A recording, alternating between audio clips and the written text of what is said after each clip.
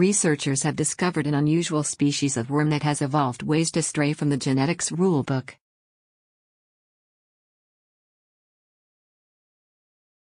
The nematodes are a truly trisexual species, meaning they produce males, females, and hermaphrodites.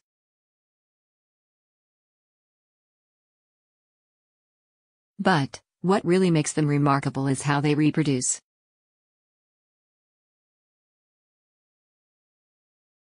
Hermaphrodites of the species can reproduce through self-fertilization, or choose to breed with males and females, and when they do, they can break the typical genetic rules to produce the jackpot of male offspring.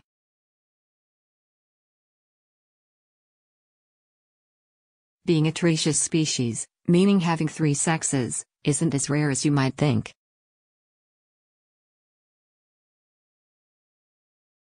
It's pretty common among invertebrates, says Dianne Shakes, a professor in the College of William and Mary's Department of Biology.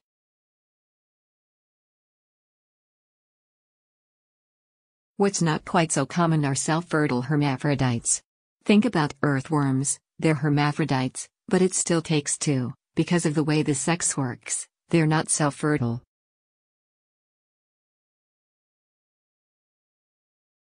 And in some organisms, when the leader of the pack dies, another changes sex to be the new leader, Shakes said.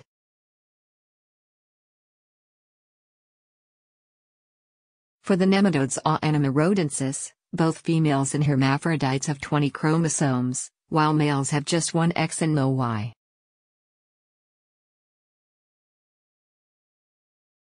We are talking about 3 sexes here, Shakes says.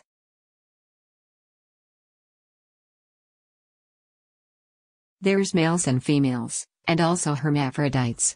Their bodies look like a female, but they make both eggs and sperm.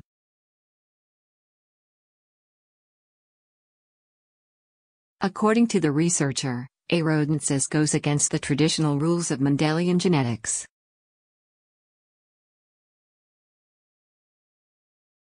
What we've figured out is that Hermaphrodites has developed ways to stray from the genetics rulebook, specifically in regards to how it handles its X chromosome, she said.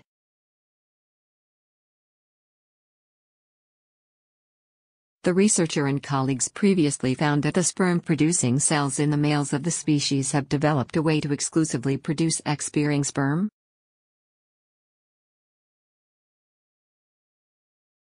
This means that when the males cross with females, they only produce female offspring.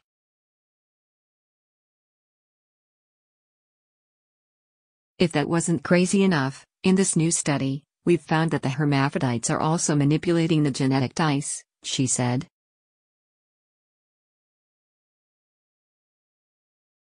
Based on the genetic rules, the 20th hermaphrodites should produce 1 X eggs and 1 X sperm.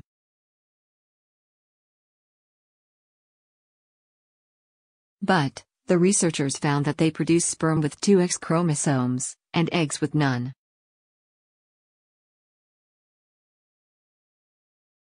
We are still figuring how exactly they do this, but this setup yields pretty interesting genetics, she said.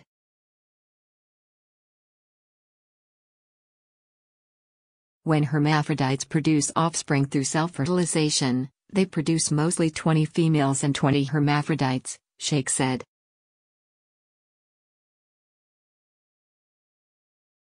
However, when hermaphrodites cross with males, the joining of 1 X male sperm with no X eggs yields a jackpot of male offspring.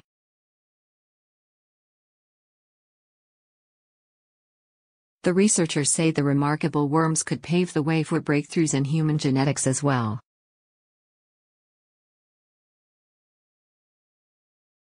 It could, for example, offer insight into chromosome segregation and even behavior seen in cancer cells.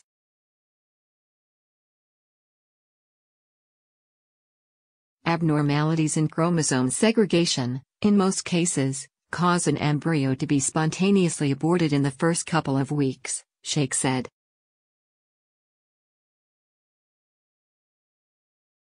The ones we hear about are the ones that survive to term. The most famous, of course, is Down syndrome, where there's 1 extra copy of 1 tiny chromosome.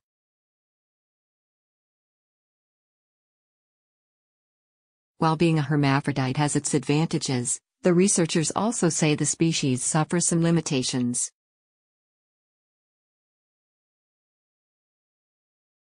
The self-fertilizing hermaphrodites don't pass on the genetic diversity seen in pairs made through crossing with members of the other sex.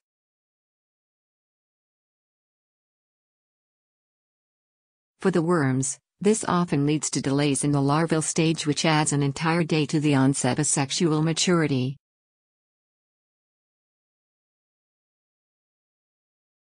One day, in the context of 3 or 4 days, is significant, Shakes said.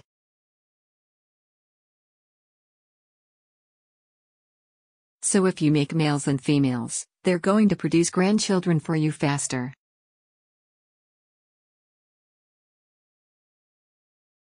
Having 3 sexes also helps the species adapt to different environments.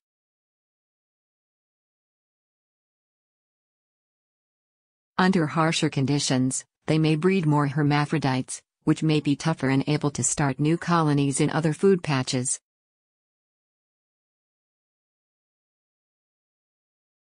According to Shakes, the species has only been seen twice in the wild, once in Connecticut, and once in Appalachian, Virginia.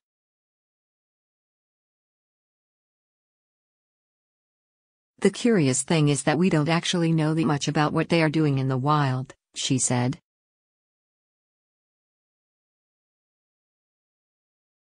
There's not a lot of research on that, but there are a lot of features that suggest that in the wild, there are lots of hermaphrodites.